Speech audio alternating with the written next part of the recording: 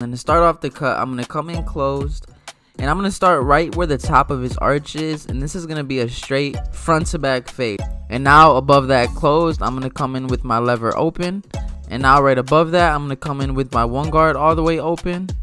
So right above that one guard open, I'm going to come in with my two guard open. Now to get rid of this first line, I'm going to grab my 1.5 lever all the way open.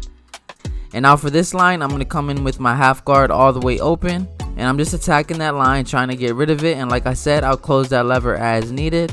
And now for this last line, I grab my JRLs with the lever closed. And I'm going to attack this line closed and then gradually open it as we move up into the fade. And now we're going to go ahead and bot out the bottom. So I'm trying to just flick out towards the top of the hair